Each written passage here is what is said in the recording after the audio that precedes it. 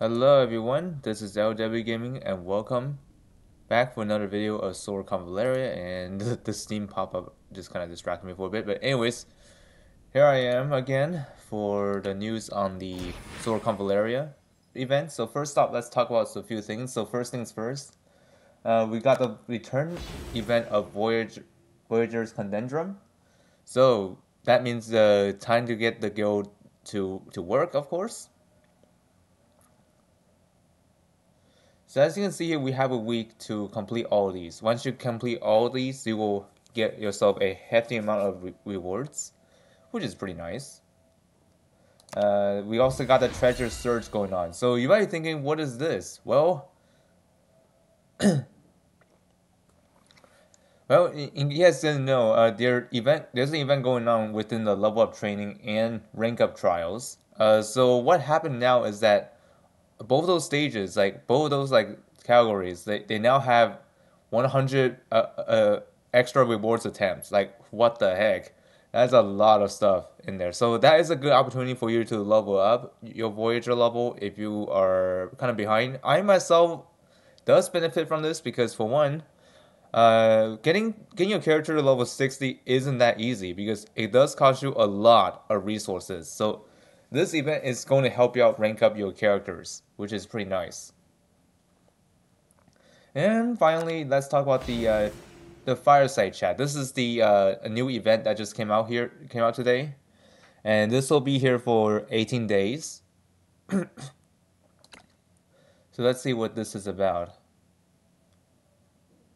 Of course, we'll take a look at it later. So let's see. Event quests are clear based on the challenge topic selected and the difficulty of the mission. Okay, so they're just the rules. Okay.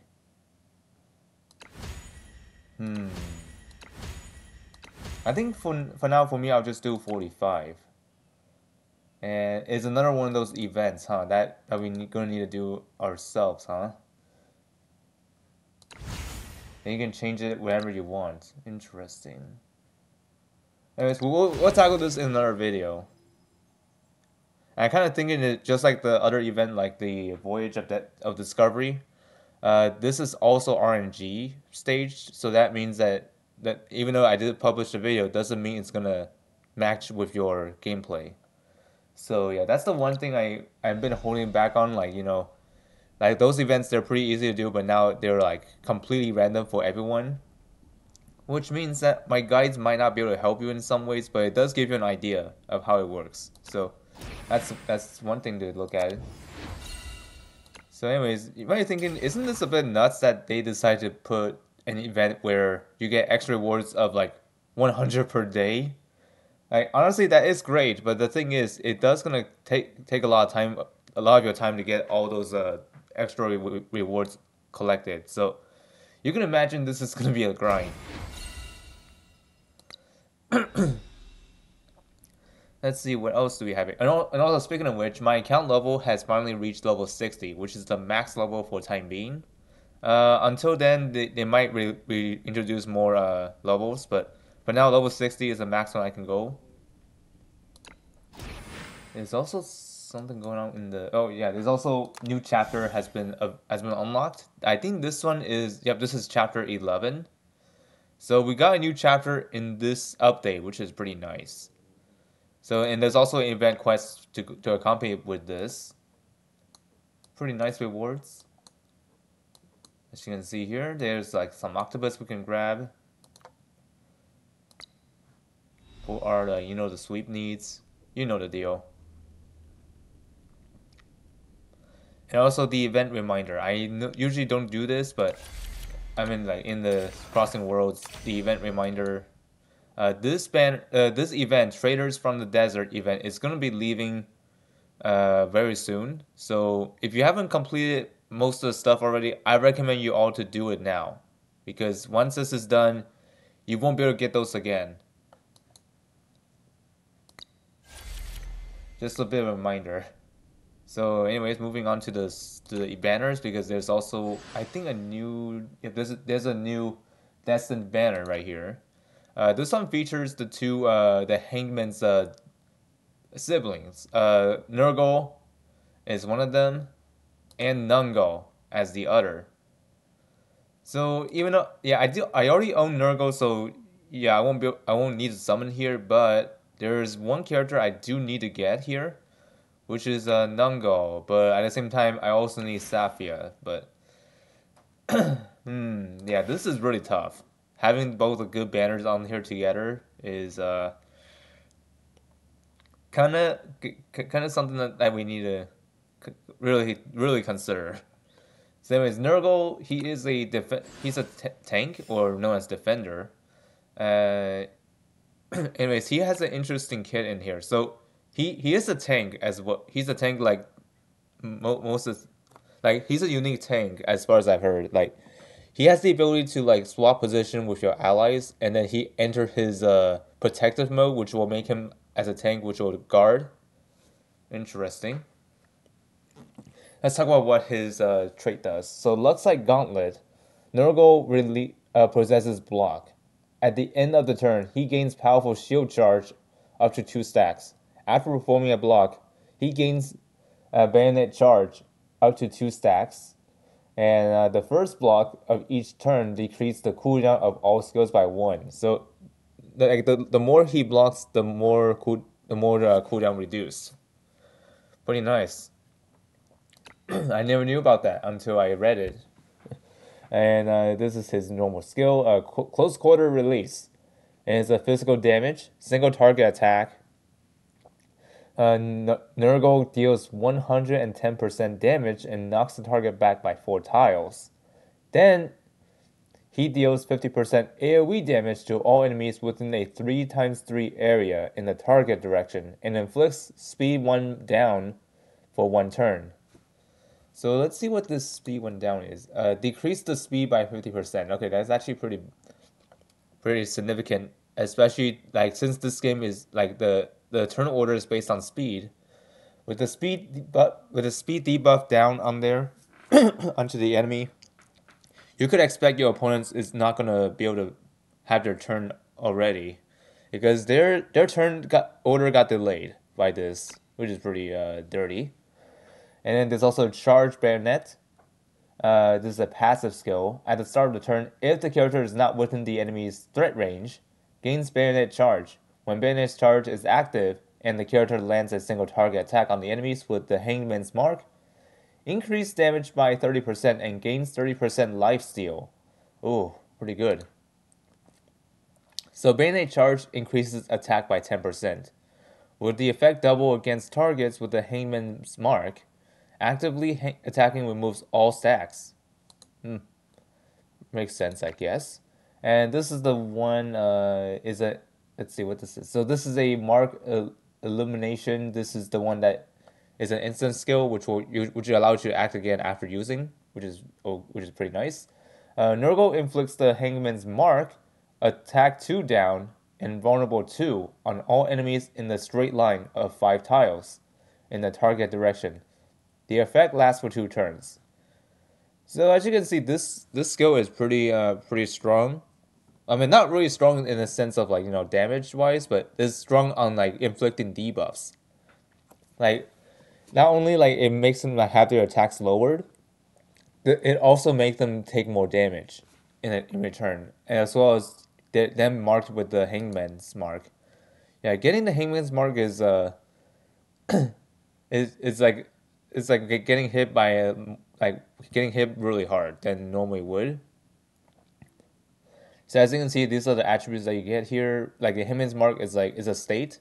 Being attacked by a certain skill will cause the character to receive additional effects from the attack. Ooh, man, that's pretty nasty.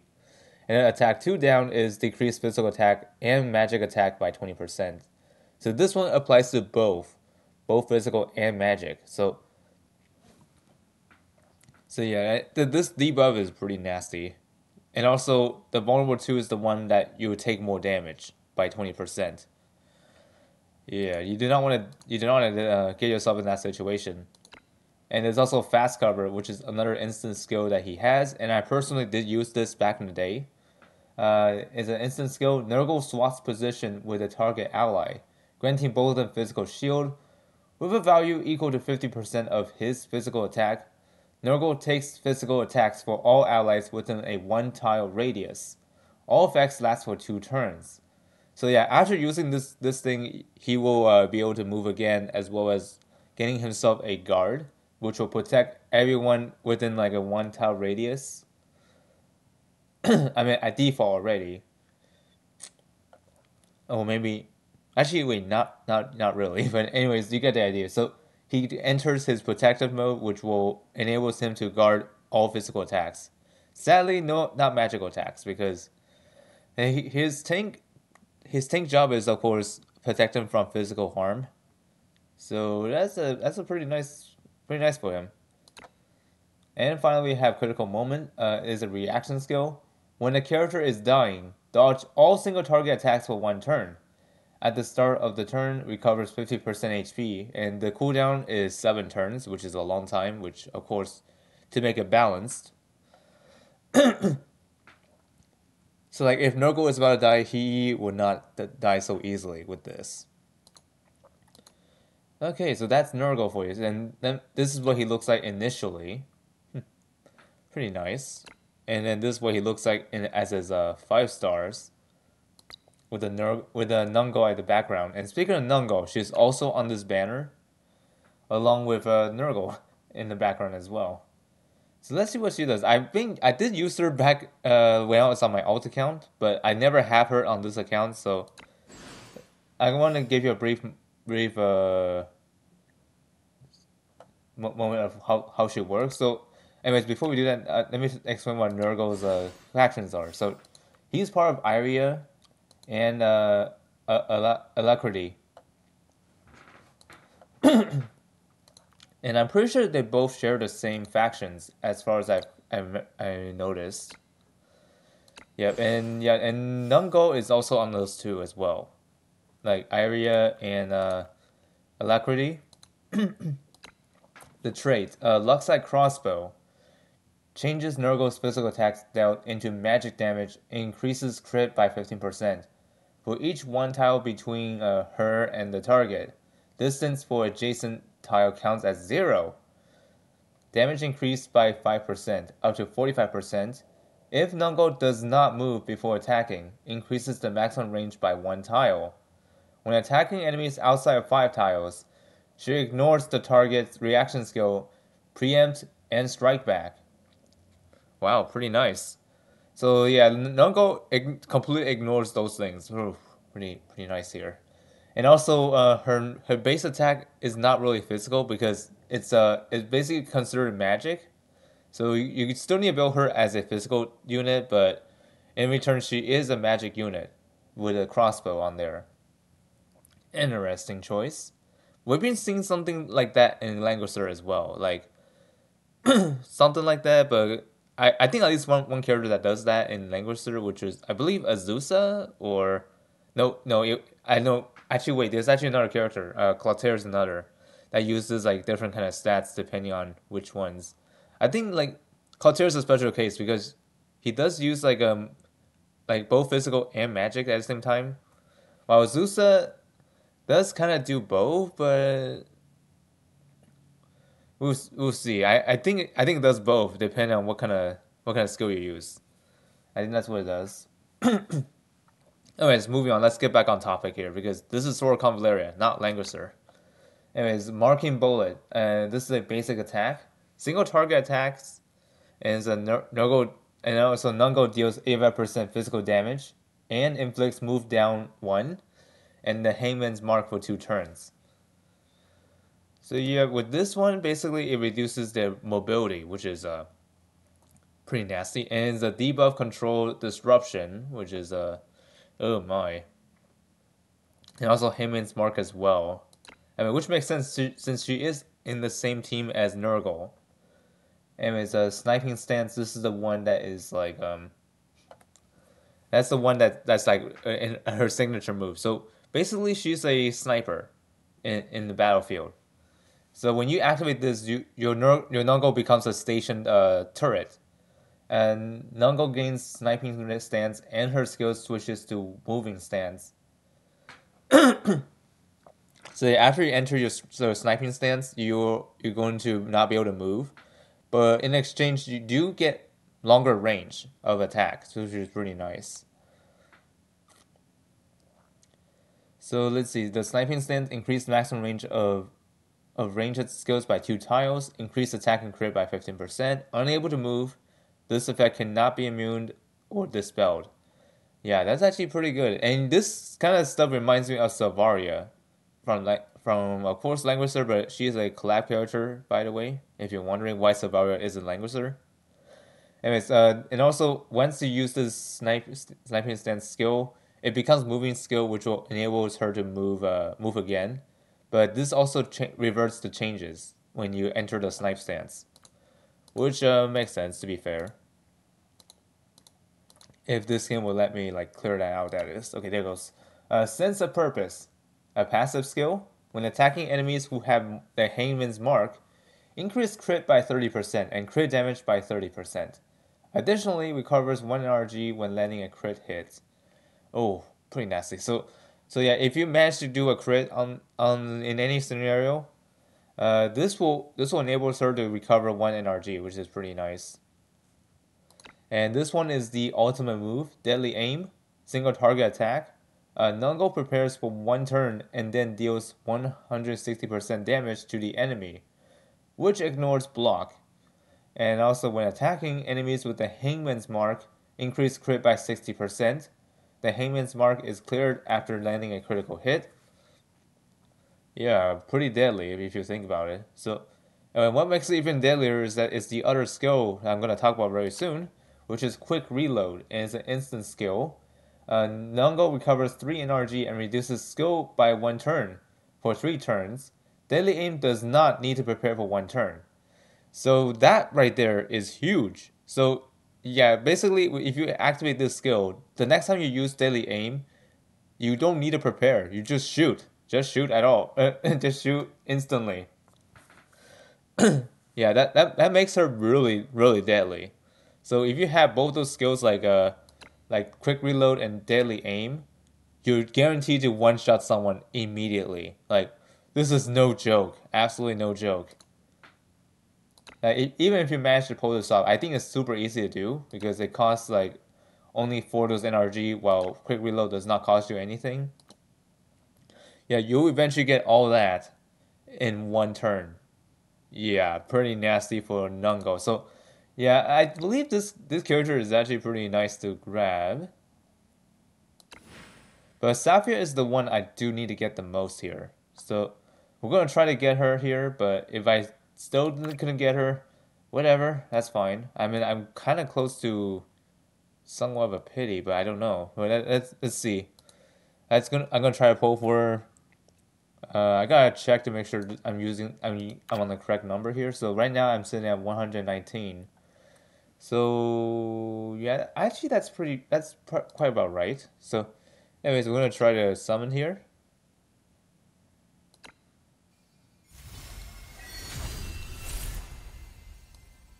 Okay, let's see.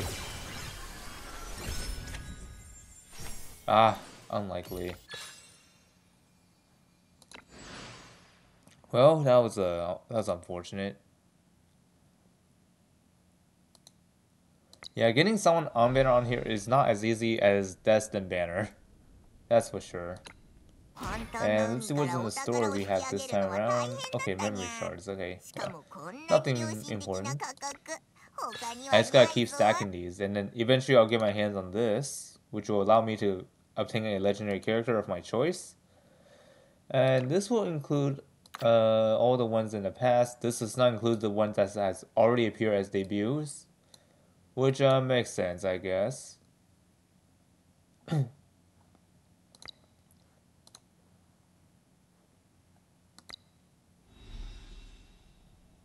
So anyways, that's about it from me. So hope you all find this video helpful, and I'll see you all next time. Hopefully very soon I'm gonna get my hands on the Forge Journey again, for the 3rd time on the current chapter, so I can get a catch up to do.